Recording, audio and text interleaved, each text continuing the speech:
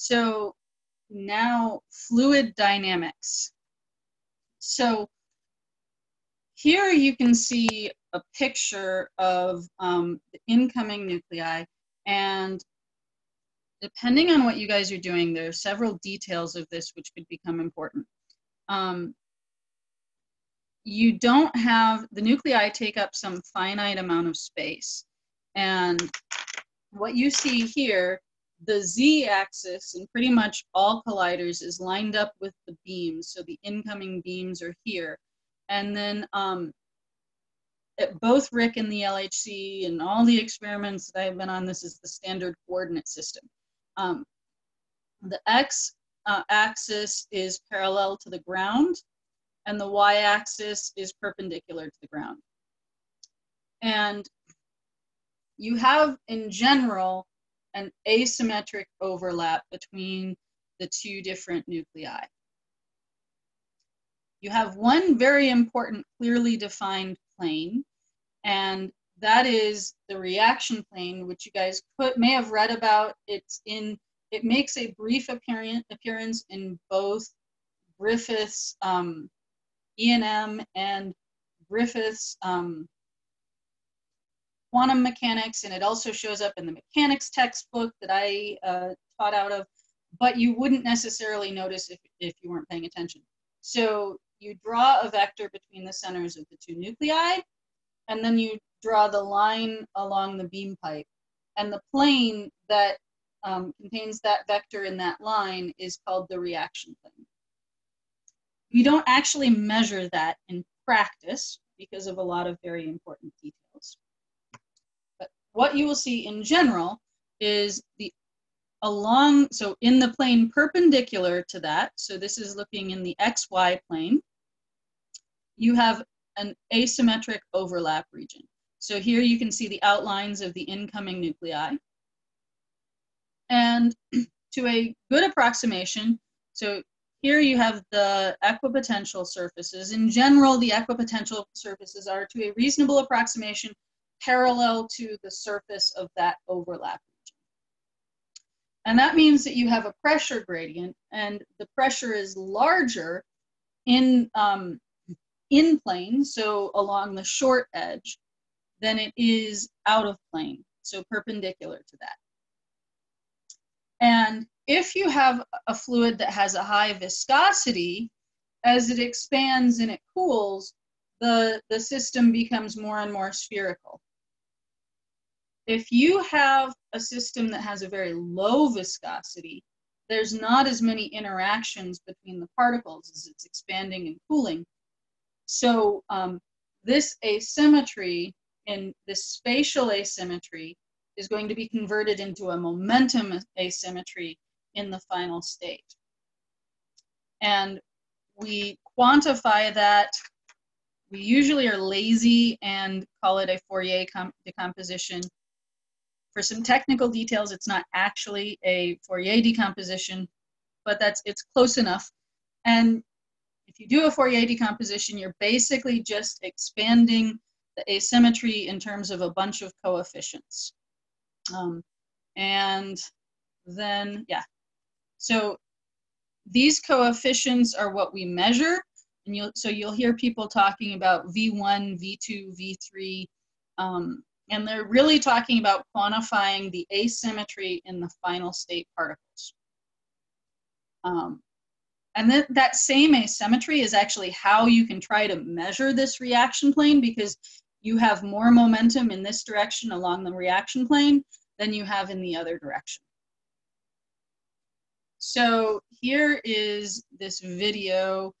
This is actually from gases, but you can't videotape a quark gluon plasma. So here you see the high viscosity one. I'm going to flip slides so it restarts. The high viscosity one, as the system expands and cools, it becomes pretty close to spherical by the time the system dissipates. Whereas the low viscosity one, the eccentricity, it was short in this direction, it is now short in the other direction.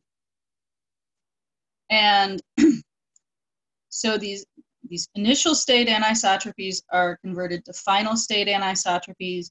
You can draw cute little pictures. This is really nothing more than what you guys could do with a graphing calculator. And you're just quantifying that anisotropy, except this is now not a spatial anisotropy, but in the distribution of momentum. So the first one is offset. This we've measured. You hear a lot about V2. This is also called, so the first one's directed flow. You hear the whole thing called collective flow. Because you have a pressure gradient, to a good approximation, the particles are experiencing the same force, but they have different masses. So what you see is that this anisotropy, this V2, in this case, is greater for larger particles, and it is smaller for heavier particles. So here you can see this ordering. So protons are heavier than pions, and kaons are in between. So you see that, that V2 is smaller for protons, and as mass decreases, V2 increases. And the lower, that should actually say higher viscosity. Higher viscosity would move the V2 down. Lower viscosity would move the V2 up. So the fact that we see V2 at all already means that we have a very low viscosity. And you can compare this to a hydrodynamical model. So the model is complicated. They're actually doing relativistic hydrodynamics and trying to calculate what V2 you would expect. And I would have to look up the model to remember exactly which version this is, but the big picture is that you see that the model sits pretty much right on top of the data. It's really good agreement. So we conclude that yes, this picture is consistent with the data, and that what this means is that the quark-gluon plasma then has an extremely low viscosity. And you can look at a lot of data on mass ordering. The details, the picture falls apart if you poke at it too much, but this is an introduction. So you can look at something, you can scale this Vn by the number of quarks, and on the x-axis you can scale it, this is a measure, this is transverse mass, but so there's a measure of the momentum divided by the number of quarks, and what you see is that when you scale by the number of quarks, they pretty much fall along the same line. And from this, we concluded that we actually have a liquid of quarks and gluons, not of hadrons. So that was not a given, because we knew that we were going through this hadronic gas phase. Now, the details, there are deviations from this now that we have much more precise data. And those deviations are important, but they don't change the big picture that we're pretty certain now that we have a liquid of quarks and gluons. And I think that what can get lost is that back in the old days when I was a beginning graduate student, we actually thought we might have a gas of quarks and gluons, not a liquid. So we were a little surprised when we found that we had a liquid. It was kind of cool. So what do we learn? We learned that this relativistic hydrodynamics actually works. So we can talk about the quark-gluon plasma as a liquid of quarks and gluons. We have at least approximately localized thermalization. So you get, it's not crazy to talk about equilibrium. Let me put an asterisk by there. So there's a lot of important details. You can actually get a lot of constraints on what the incoming nuclei look like from this. There was a conjecture for a lower bound on the entropy to the viscosity to entropy density, and our best guess is that we are above but very close to that bound. So this led to a declaration that the quark gluon plasma is the perfect liquid. And if you attended the right RIC AGS users meeting, you got a mug. I still have it upstairs. I'm not giving it away. It's very precious. So the QGP is the perfect liquid, and it is free quarks and gluons, which is not what we expected. This is a good spot to pause and ask for questions.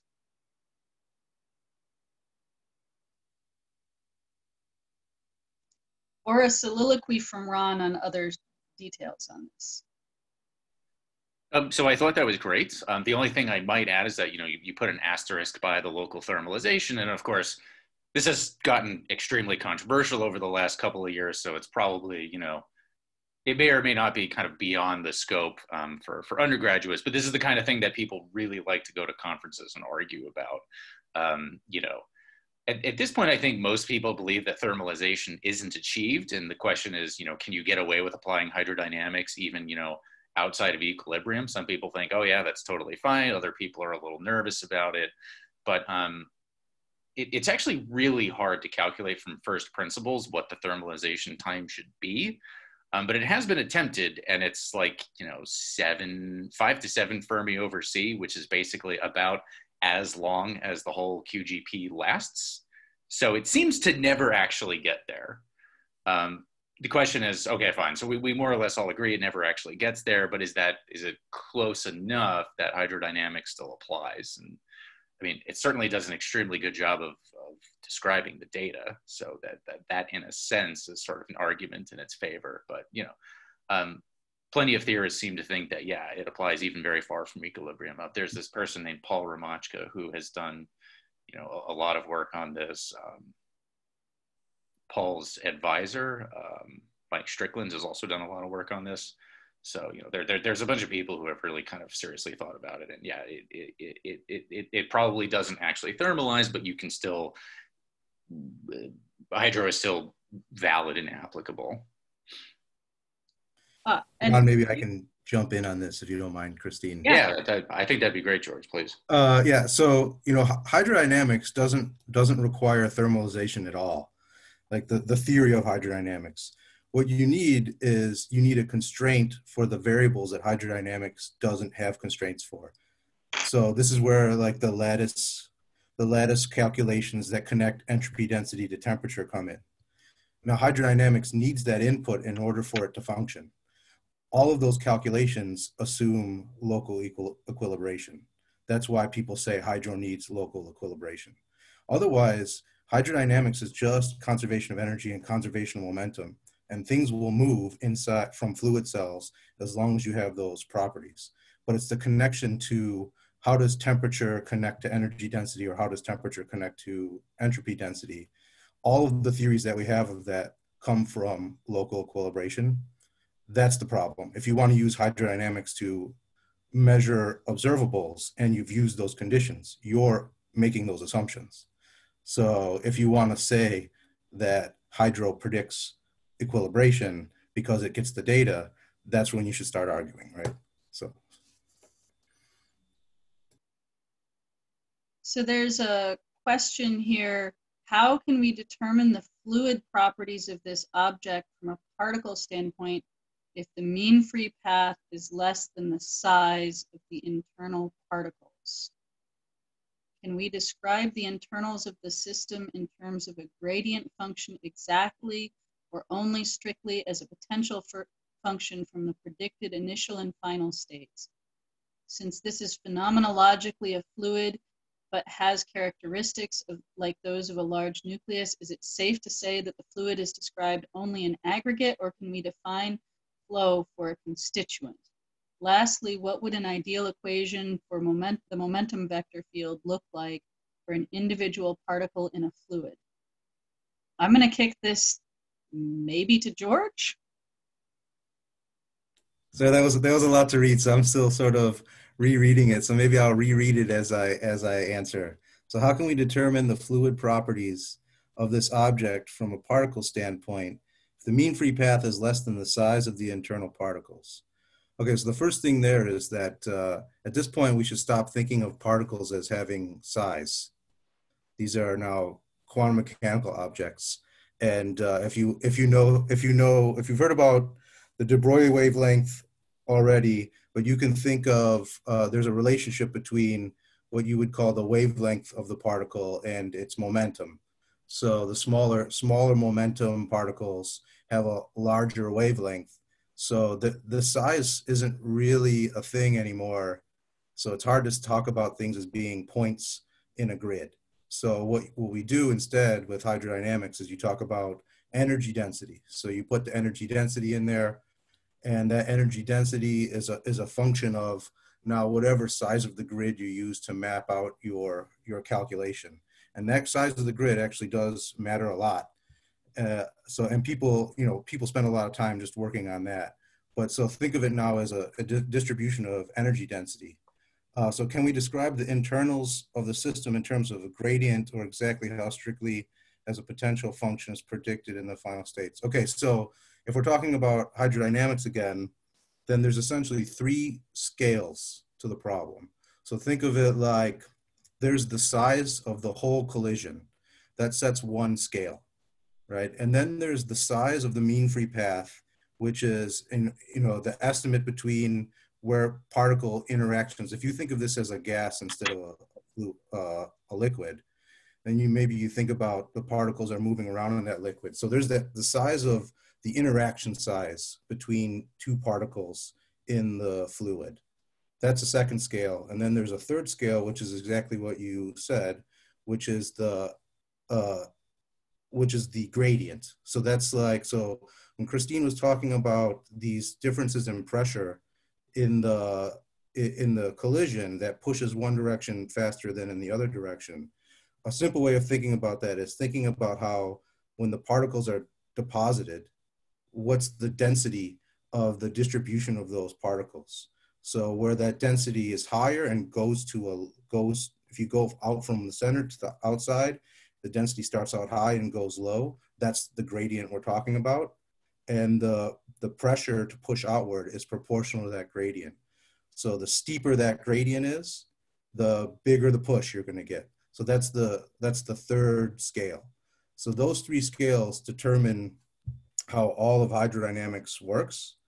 And things like viscosity are based on those 3 scales. So particularly the size of the gradient. So that gradient is exactly the thing that we're talking about. And so that's how you measure fluid properties, because you can measure those gradients based on the particle distributions that come out after, right? If those particle distributions are not symmetric, that means there must have been some sort of gradients. If you can use those gradients to go backwards to your model and try to get an estimate of what the viscosity is. Okay, so the next one is, since the phenomenologically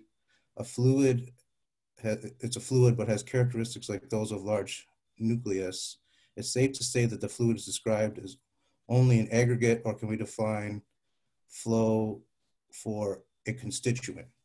That's tricky. So there are different models of hydrodynamics. So there are ones that try to follow flows of constituents, but then that's still a little bit like what you're still doing is depositing energy density, and you pick a fluid cell that has a certain energy density. And the different ways of constructing hydrodynamics is you can let that cell move and follow it around, or you have a fixed grid and you just follow the energy density of each point in each fixed grid. And so again, both of those, you're just trying to find things like the gradients in order to calculate things that depend on the gradients like viscosity. So lastly, what would an ideal equation for a momentum vector field look like for an individual particle in the fluid? That is also tricky. So if you want to do that, then you're talking about kinetic theory and not necessarily hydrodynamics anymore. This is also a valid way of doing it, where in kinetic theory, you assume that all the particles are particles and are colliding like particles in a gas. And this can have fluid-like behaviors. But I'm not sure about an ideal equation for momentum vector. Most likely this equation would be what's known as the Boltzmann equation. And that's maybe a bit more complicated than is the level for this talk, but you could probably Google that to see what it is if you want to know more. But that's usually when people try to do individual particles and interactions of individual particles, usually end up using the Boltzmann equation. So they're not outside the realm of the talk, but the more into the weeds we get, the more technical the answers get. So I apologize if the answers are a bit technical. Yeah, so I also think that if you guys are not following the details of that, it's fine. Most of you guys will be working on a small piece, and I don't think that this will get you all the details. The goal is that it gets you started so that then when your advisor asks you to read something, you're not totally overwhelmed.